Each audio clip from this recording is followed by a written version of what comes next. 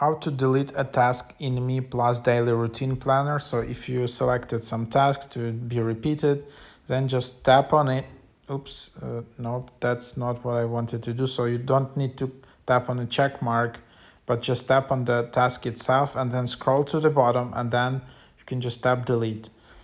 And then you just also decide if you want to keep statistics on this task or not. If you want, just yes, keep it, or tap no clear history. But in one way, you will just delete the task. So there you have it.